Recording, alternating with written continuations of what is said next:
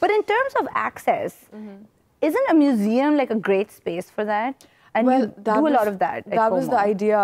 I wanted to have Como serve as kind of a cultural hub in the city, not just for artists. I mean, that's obviously the biggest part of it, but also for literature and for music. This is the plan. This is the 5-year plan that I have for Como. I want to really branch out into all these different practices, creative practices. I think need to be nurtured, if not by the government, then by the private sector. And I really do believe that. And I hope that Como can become that eventually.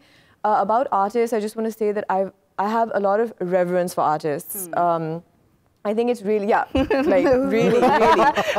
I think it's one of the bravest things to do because I feel like it's so personal. You're putting yourself out there every time you're creating an artwork, right?